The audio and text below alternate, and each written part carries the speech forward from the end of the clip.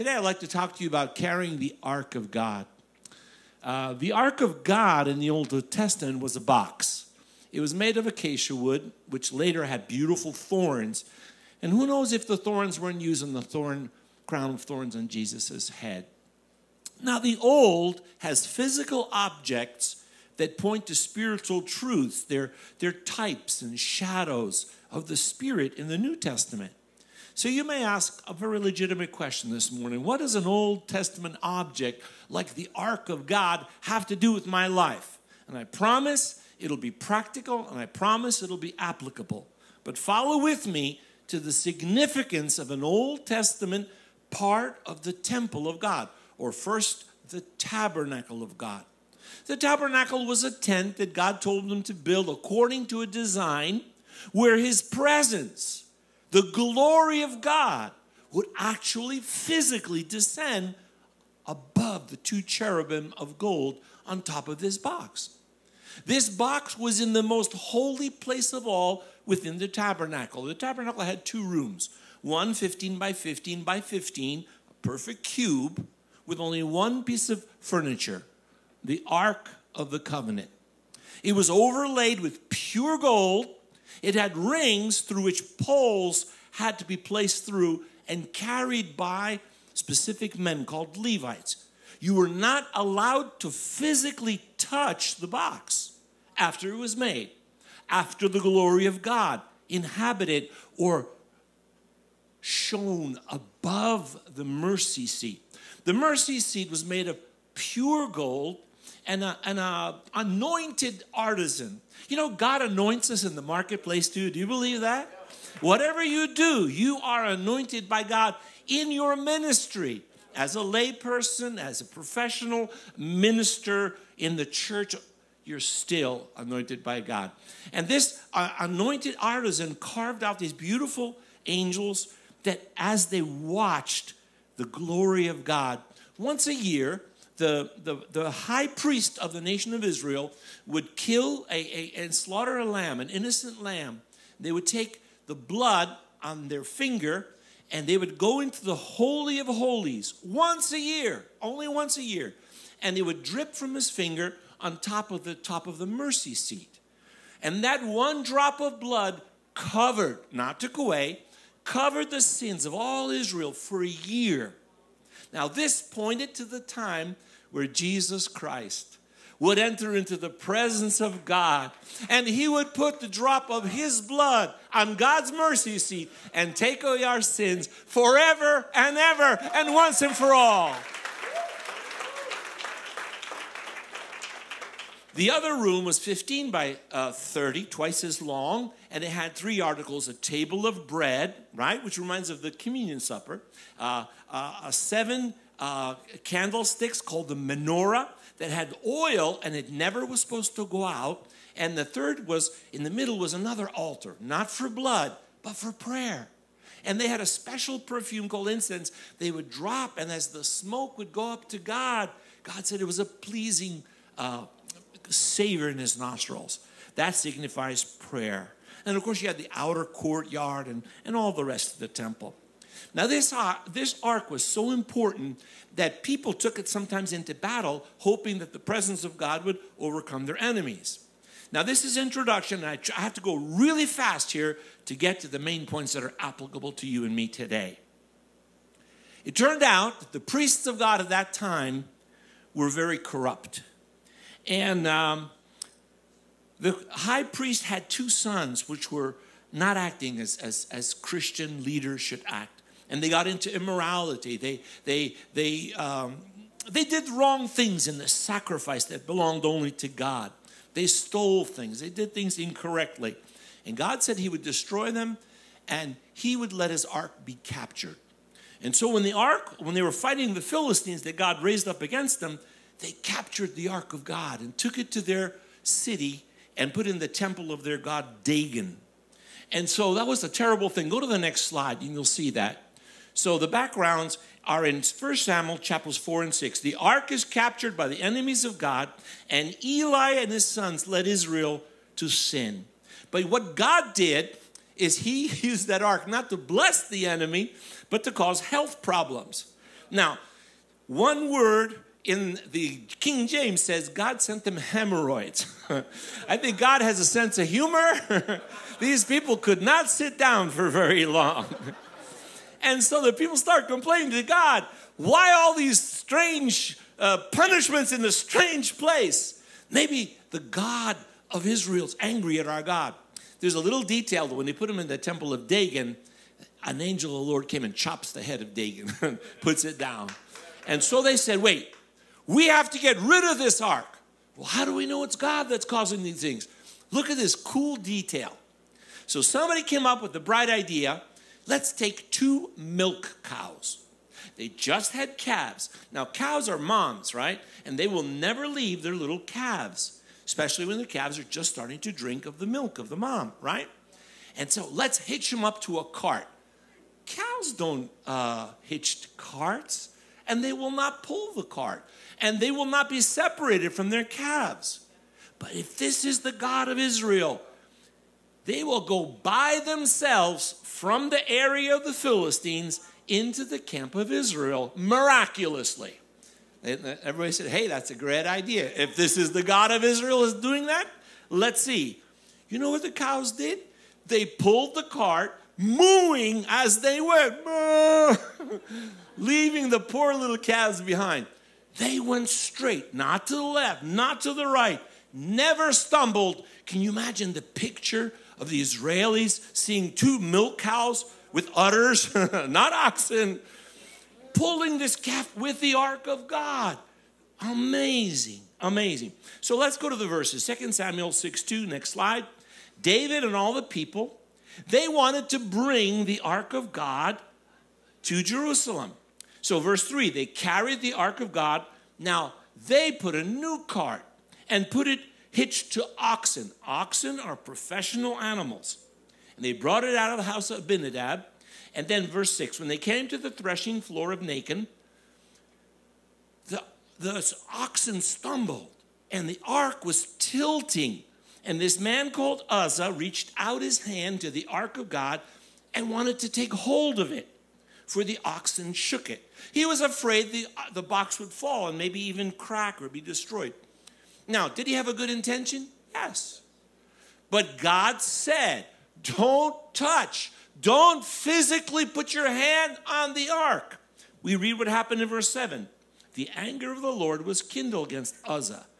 And God struck him there because he reached out his hand to the ark and he died right there beside the Ark of God. Now, verses 8 and 9 talk about David, the king, the new king, and his emotions.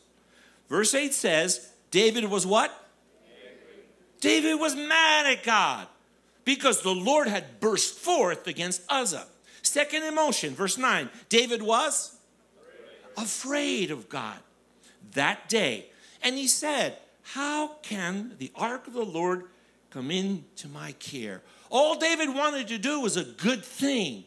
And all Uzzah, the man who died, wanted to do was a good thing. You can have good intentions as a Christian. But if you don't do things God's way, consequences follow that are not up to you, but they're already preset by the Lord. And I'll explain that. So now let's ask some really good human questions. Some of you are there scratching your heads.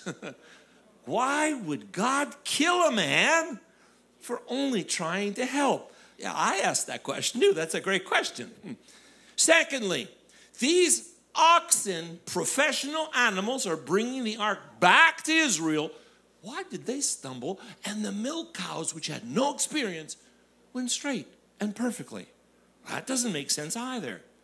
Thirdly, why did God allow the Philistines to send back the ark in an unusual way, but not his people, the Jews? Wow, great questions. Let's settle the most important question of all. What is the Ark of God? The Ark of God in my presentation this morning is the presence of God in our ministry. Whatever you do, you want the presence of God in your labor for the Lord. Am I right?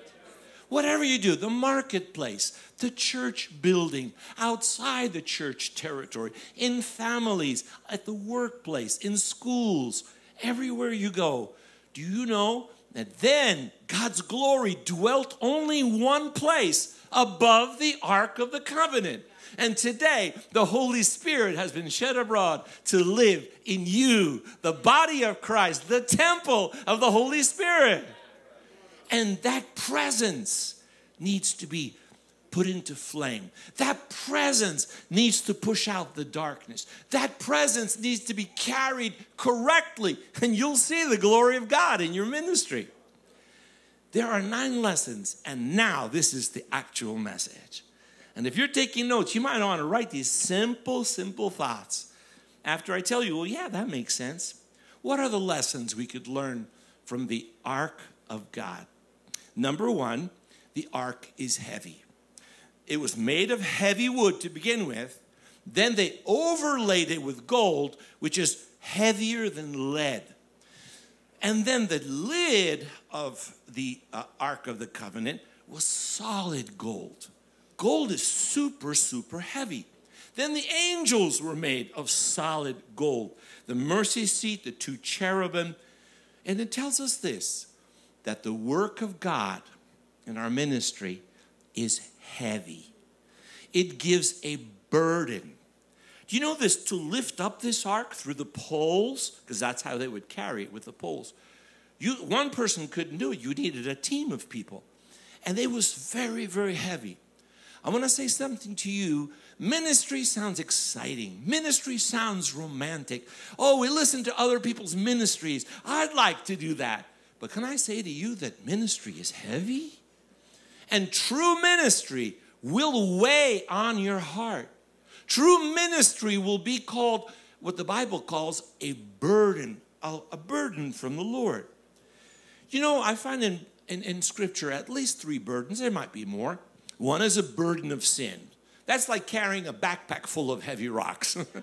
Serves no purpose and it weighs you down. And the Lord came to deliver us from the burden of sin. Amen. But the second burden is a burden from the Lord. And what do I mean by that? Well, when you feel a heavy weight for someone or for something that honors the name of God. You know, I've been in prayer for certain people before we did evangelism outreach. And I remember many times that the weight of that prayer would come upon me and crush me. And there were times where I cried, real heavy tears. There were times I sobbed because I felt the heart of God for that person. You know, Paul wrote, he says, oh, Corinthians, how I labor until Christ is formed in you. If you want true ministry, you have to have a burden for people. You have to have a burden for the ministry. And it's not a light burden. Once you get into ministry, there will be days you say, what did I get myself into? I've got to do that. Oh, no. In the beginning, it's all exciting. I'll do great, mighty things for God. But after you've been doing it for a long time, you have to be refreshed in your spirit. Otherwise, the burden will crush you. Even Moses said in Numbers 11:11, that's easy to remember, 11:11. He said, God, why did you give me these millions of people? Am I their father? Am I supposed to carry them like all babies?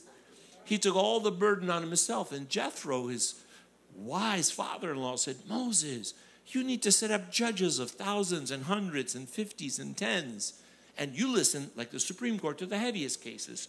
And the burden was shared. That's the third burden. That the Bible says, share one another's what? Burdens. And so fulfill the law of Christ. Do you know that when you see a person almost falling beneath the burden, either of sin or of heavy ministry, get alongside of them. Say an encouraging word.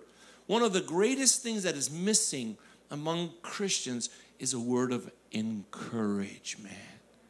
We have so much criticism. I wouldn't do it that way. Oh, they are this. Oh, and why are that? And there's so much criticism. But who is actually getting underneath the load and say, let me help you carry that? That's sharing the burden of someone else. Because the ark is heavy. The presence of God is heavy on us. And if it's not heavy, it's not a burden from the Lord. You know, Jeremiah says, cursed is the man who does the work of the Lord slackly, easily, lightly. Don't take the burden of God lightly. The ark is heavy, and it was made to be carried. Secondly, the materials of the ark are so valuable. You have precious metals. You know, God is not cheap. He chose the best for the best. He chose gold, and he chose artists who knew how to form. Do you know that the menorah is not the message, but it's an example of the message? It was made out of one piece of beaten gold. Now, it had a base, and it was hollow right to the center, and then it had 3 of those candlesticks, but they weren't straight tubes. No, they ended up in almonds and then flower petals, and then a straight tube and an almond and flower petals right to the end. And the guy hammered it with the hammer and possibly fire out of one piece of, no soldering, no cutting, maybe he filed, but he got the gold, which is very malleable. That takes artisanship. So valuable. It's a work of art. And you know, the value of what you do for God is eternal. If Jesus praised the man for giving a glass of cold water to a prophet, it's just a small thing that helps someone in service. But it's eternal. How long do we live? 80, 90? My mom lived to 97, and she's with Jesus now. 97, right? 2 years ago. And yet, what is eternity? Thousands of millenniums of years. There's a cost for ministry. Do you know this building costs something? These cameras, these speakers, the screen, the musicians, all that is involved with church has cost. But is it worth it? You're trading the material for the eternal. And it's worth it because God is valuable. Now, the third thing is the best lesson of all. So the Philistines put the Ark of God on a cart, and milk cows brought it home. David wanted to copy that method and put the Ark of God on a brand new cart, a better cart, because he's King David, and professional oxen. And they messed up. They stumbled. The ark is tipping and almost fell. And God killed a man for not obeying the warnings of doing ministry improperly. And you know what it was? Later on, David, after he got over being angry with God, after he became over being afraid of God, hey, wait a minute, how are we supposed to bring the Ark of God home?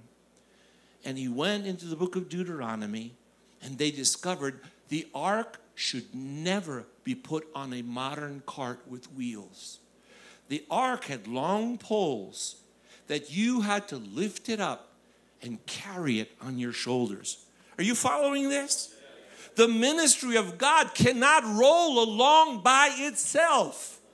It takes people who are dedicated to lifting up a heavy burden of ministry and carrying it on their personal shoulders. That's the cost of ministry. And it's called personal responsibility. It's not, let somebody else do it. Oh, I gave money, buy a cart. Let it roll along by itself. The church will never grow, will never multiply, and the glory of God will never descend on a ministry unless people rise up, called to carry the ministry of God on their personal shoulders. But I warn you, it's heavy. And I warn you, it's valuable. And I warn you that you must lift it up. It's not telling someone else to lift it up. We all work together. And all together they bow down. Then all together they put it on their shoulders. And when you have 8 or 12 men carrying it, it's a lighter burden. Hallelujah. Don't expect others to carry what God calls you to carry. You know, the other day, God embarrassed me. There was a minister who asked me, come next weekend, I'm coming. Then he calls back again. He says, hey, can you also come for a ministry? You got to drive 3 hours into the woods, and we're going to have 3 services there. And I'm tired. So I was thinking to say no. But I was thinking, how do I say no nicely? And God said to me, he says, don't say no to what you can do. If it's within your power to give it, don't withhold. He said it to me twice on 2 different occasions. And I said, God, whenever you say that to me, that means you're going to bless that effort. And that means I'm going to put my shoulder and I'm going to go against my personal desires. And you're going to bless that day better than any other day. Because God is putting a heavy burden on us. And if it's God, I will do it. The work of God requires personal sacrifice. And number 4, the ark must move God's way. Now, why did God allow the Philistines to bring the ark any way they chose? Because God tolerates the world's ignorance. They don't know any better. They didn't read the Word of God, the Scriptures. So they wanted to get rid of this tumor-causing box. So they figured out, let's do it this way. And if it's God, it works. And it did. But the work of God cannot be accomplished using carnal methods. Now, please don't misunderstand what I'm saying, right? I'm not saying use a pencil instead of a word processor, okay? That's not the point. But let's take something like marketing. Marketing is an excellent tool. Advertising, okay? New methods, the internet, Facebook, social media, that's not the point. The point is that is not the substitute for the presence and power and the anointing of the Holy Spirit. The other things are tools. Like a pencil is a tool. Like a word processor is a tool, right? Like the internet is a medium that evil can be spread and the word of God can be spread. Those are tools. But the tools are meant to be used by skilled people filled with the Holy Spirit of God. Are you following that? And where is our dependence? On the cart or on the presence of God above the Ark of God? So use them only as tools. Use them only as God directs you. Use them in ways that are counterintuitive, where your mind will say, that won't work. And God says, still, if I'm in it, it will work, and you'll see the results. You know, I can't give you examples because there's so many examples. But when you begin to do something for God, God will direct you the right way, and God will warn you about using the Philistine way of doing things. That's all I can say on that. Let God show you, because it's much better when the Holy Spirit teaches that than me. Number 5, because the ark is heavy, because the burden is great, because the ark is so valuable, because it must be carried on men's and women's shoulders. Number 5, it cannot be carried by one man. It cannot be carried by 2 people. It requires a team. And when the work of God within a church organization, or church organism is a better word, a body works together. Ephesians chapter 4 talks about the 5-fold ministry. Apostle and apostle today is a missionary evangelist. They could do everything. They could preach, they could teach, they could pastor, they could be an evangelist. God will give them a word of prophecy. They delegate, they're administrators. And so they start ministries where there's no ministry. That's what an apostle does today. They start new churches, they start new Bible schools, new works. They're like icebreakers that go to the Arctic where ships cannot go. And that first ship has cutting tools in the prow of a metal ship and slow progress, and it breaks through and breaks through and breaks through. And finally, a passage of water is cut through ice, and then big cargo ships follow freely because one little icebreaker cut away.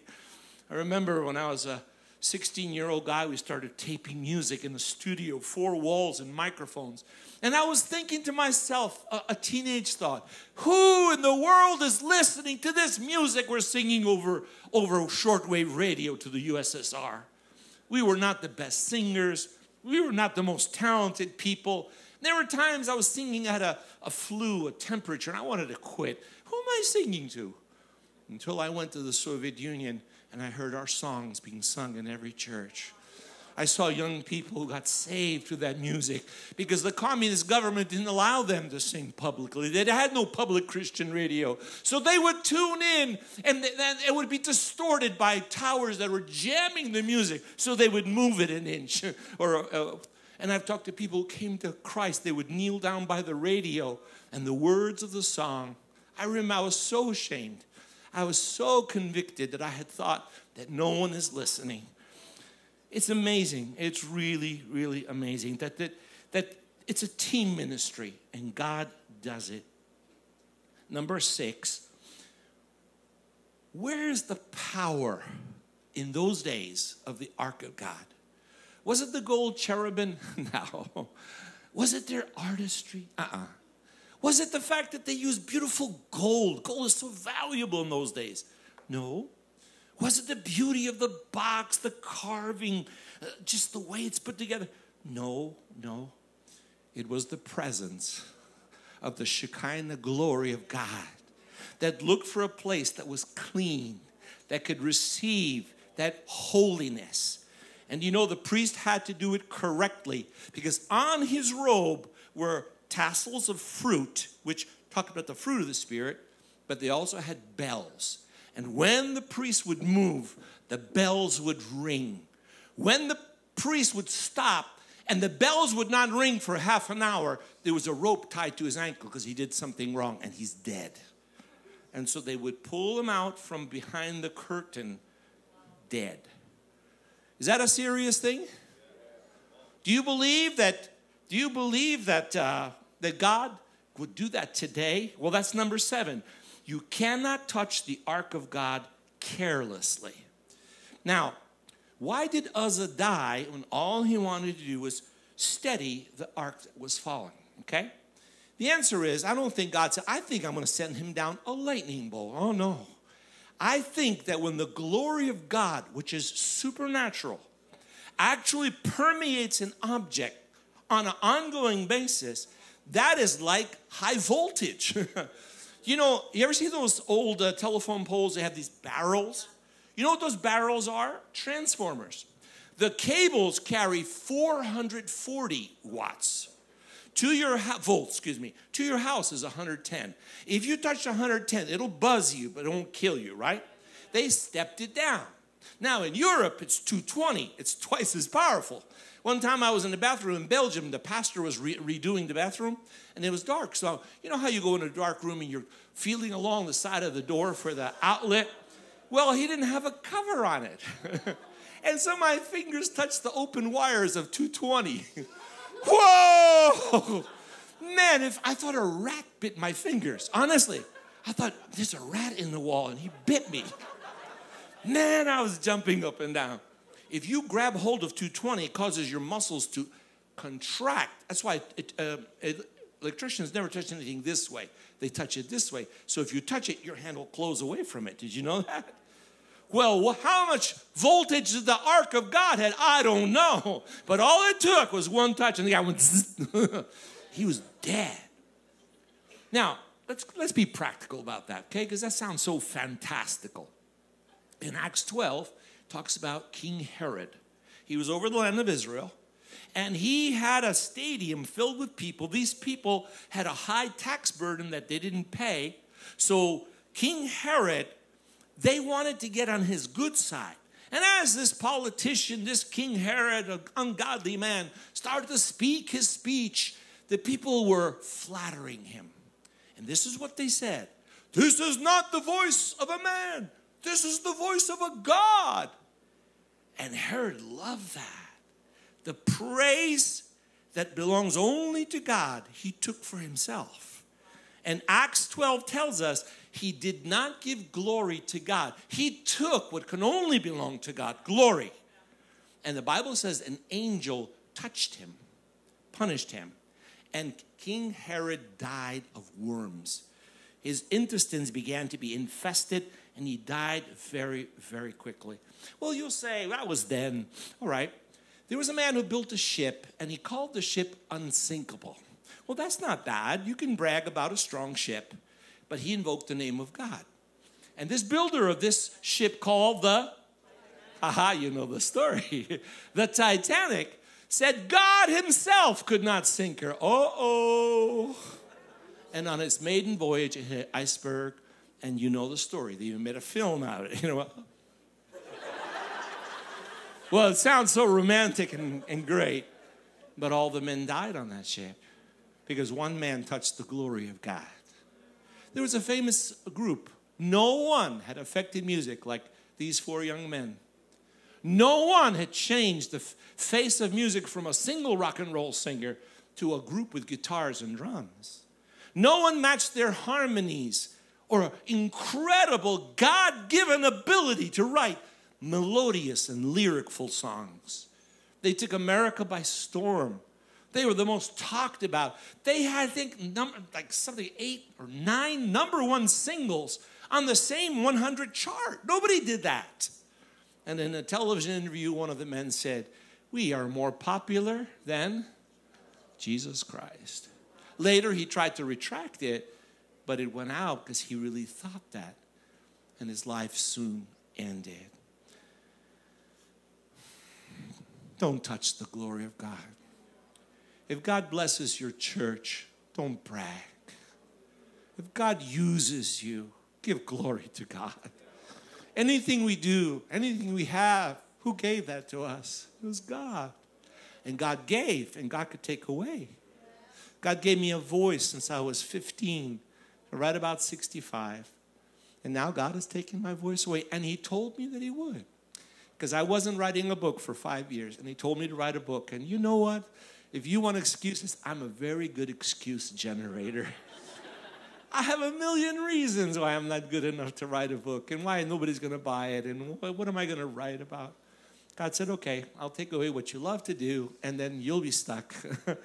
And during COVID, I had 12 trips canceled, or 11. So my wife says, well, maybe you'll write the book now. I said, yes, honey. Thank you, Esty. And you know what? I finished the book. And it's being typeset right now.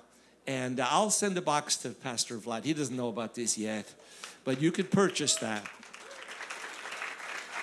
The glory belongs to God. Because when he does something, it's so amazing. It's so beautiful. When David read that the Levites had to carry the ark physically on their shoulders, please remember that's the most important part of my message. My dad preached this message. I remember it. That's why I wanted to repeat it. And they walked. How fast was the progress? How fast can you go carrying a heavy box? Not very fast. Not like with a cart and horses or oxen. Secondly, the Bible says they gave sacrifices every 6 steps. Whoa, that really slowed them down, don't you think?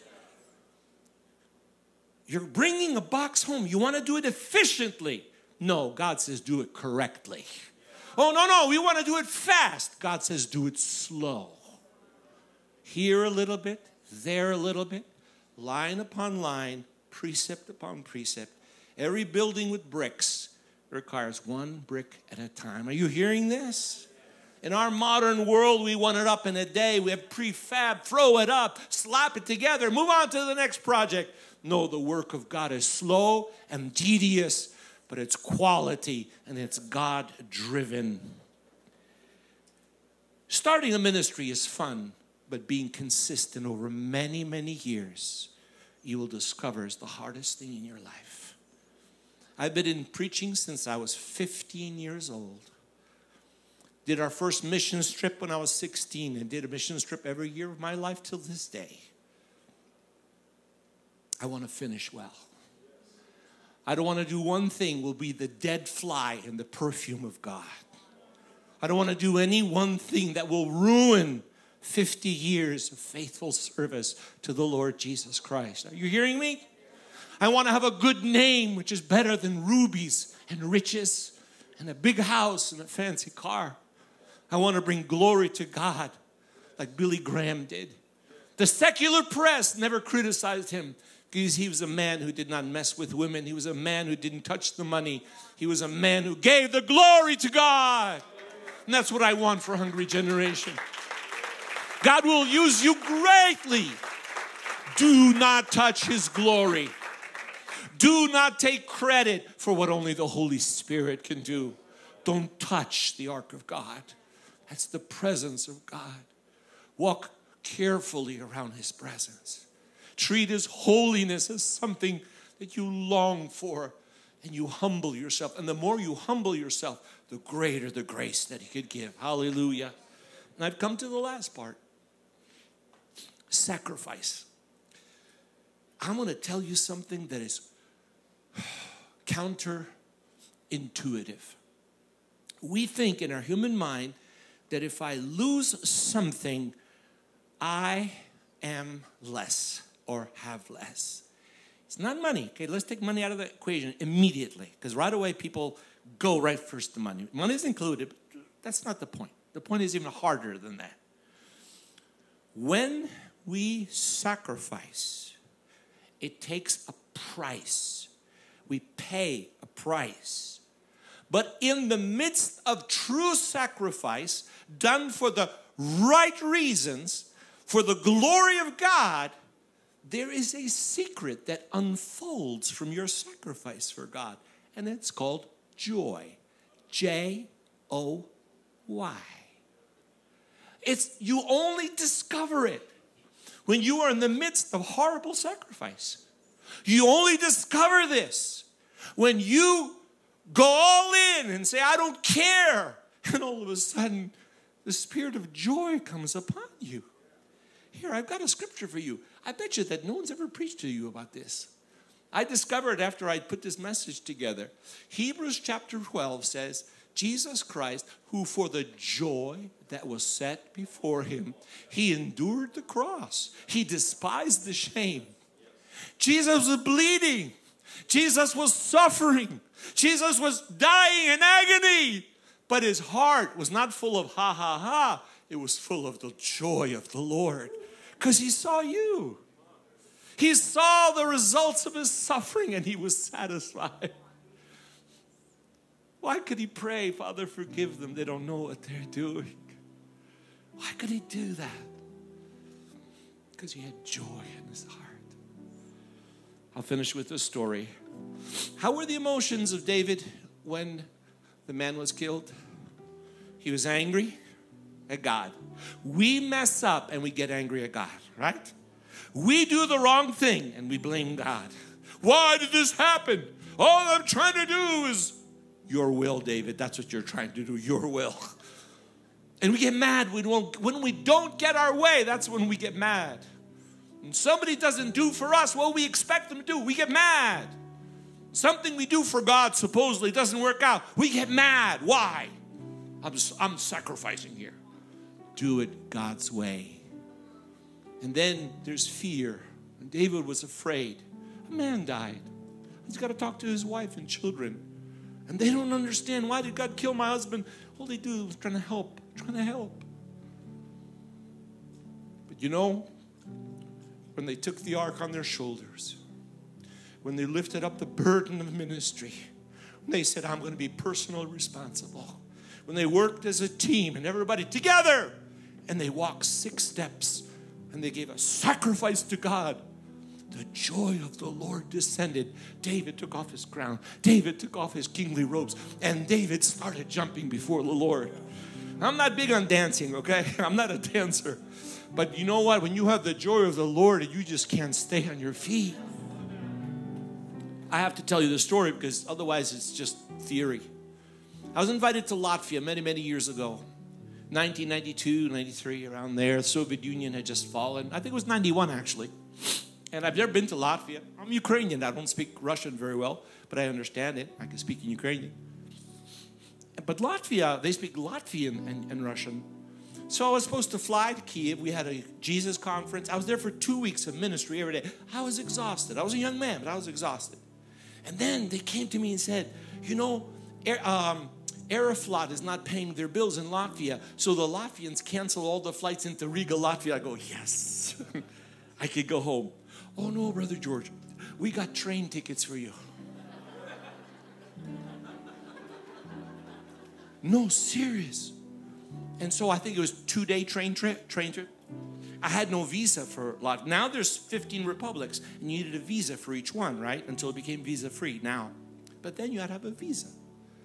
And they, oh, no, when you fly in, they give you a visa. But now I'm not flying in, I'm on a train. And I have to go through Belarus. Belarus requires a visa. Lithuania requires a visa. And then finally Latvia, the Baltic states. I have no visa. And I heard stories that they pull people off the train. You have to find the embassy the next day, apply for a visa, then take the train the third day. Where do you stay? Where do you eat? Do you have money? They wanted money from the Americans. The Soviet Union fell apart. I'm freaking out. I said, I want to go home. God said, go to Latvia. I get on the train. They didn't ask for my passport. Where are you headed? Latvia. Okay, fine. In Belarus, in Lithuania. I get to Latvia. Then nobody asked me for a visa, so I stayed there visa-free. I don't know. So I get there. I went into the bathroom to shave because then I had a very dark skin, a dark beard. I looked like Richard Nixon on a bad day. Those of you who remember. I went into the bathroom. It stunk. Anybody remember Soviet bathrooms? Foo. I ran out of there as fast as I could. So I get to the airport. I think, okay, take me to the Bible school. I'll take a bath and shave. Well, no, it's 3 hours away by car. Let me tell you what. I was not a happy missionary. I wasn't. It required more sacrifices than I was willing to do. So I'm mad. I'm angry. I'm tired. I'm in this car.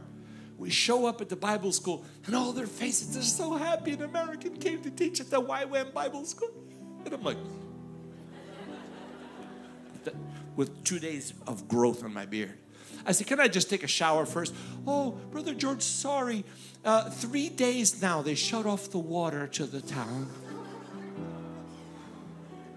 We Americans are so spoiled. We got to take a bath 3 times a day, right? Oh, man. I'm finishing the story. I said, can I have a glass of water? No, are you thirsty? No, I want to shave. I shaved out of a glass of water. I kid you not, I stood behind the pulpit, and all these kids are happy faces. Somebody pray, I said. So some guy's droning on how happy he is. It's going to be a great lesson. I'm thinking, I don't want to be here, I don't want to be here, I don't want to be here, I don't want to be here. But I'm here. And I prayed a simple prayer. I said, dear Lord God, I'm here at the call of God. You know my heart. You know my flesh. Lord, I commit. I will obey you. Give me strength to speak the next 3 hours. I'm so tired, so overwrought. And something happened to me, my friends, that I can only tell you. That's why I wrote this message. It's like God poured liquid joy. Not the dishwashing stuff, okay? The real stuff. On my head. It went down my back. Down my feet. The power of God literally came upon me. I felt light as a feather. I preached for the next 3 hours. It was the best Bible school I've ever taught at. And I learned a lesson that day. That is in the midst of your sacrifice, done God's way, that God pours the joy of the Lord. Do you want that joy in your life? Then commit yourself to carrying the burden of the ministry upon your shoulders. Would you pray with me? Stand. Heavenly Father, I don't know who you're speaking to in this moment. I don't know what you're saying to their hearts. I tried to be accurate. I tried to be simple. And I tried to speak the word of God in my weakness, Lord. But I know this, that you called me to carry the burden of the ministry of the Ark of God, which is his presence today in the New Testament. The holy presence of the Spirit of God who goes forth to deliver, to break chains, addictions, Lord, to break bondages of alcoholism and drug abuse, depression, suicide, immorality. And Father, break them in Jesus' name, because you are the embodiment, Holy Spirit, of the presence of God. Let your fire burn here in Hungry Generation. Let your fire burn in our personal lives, Lord. Let the fire of God be in our evangelism. Let the fire of God be in deliverance, Lord. Let the fire of God be in speaking of the great works of the Lord God, our God. It is a privilege to carry your burden on our shoulders. It is a privilege to sacrifice for the one who sacrificed for us. May your name be glorified. May your name be worshipped. And all the glory belong only to you in Jesus' name. Amen. Have a seat. I feel led just to tell you one little thing I heard the other day. It just blessed me so much. Do you know who the first man who had the blood of Jesus drip on him? Do you know who it was? It was a black man. Yes. Jesus fell beneath the cross. Yes. On the hill to Golgotha, he fell. The weight of the cross was so heavy, it fell. And they compelled a man of Cyrene called Simon. He was a black man. And the blood of Jesus was on that cross. And as he lifted up the cross, the blood was on his shoulders as well. Wow.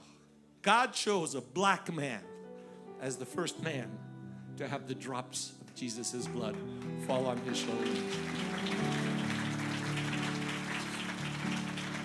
There are 3 demonic spirits that are afflicting our land. One is the spirit of racism, where whites hate blacks, and now blacks are hating whites back. That spirit has no place in our church. Second spirit is the spirit of Jezebel. Radical feminism, not where women are elevated to a place of value and partnership, but they want to do to men what men did unto them, which is revenge. That's radical feminism. That's the spirit of Jezebel. And the third spirit that's afflicting our nation is the spirit of Moloch, where little babies are brought in sacrifice to the demon god Moloch through abortion. But God will change all of that in his name.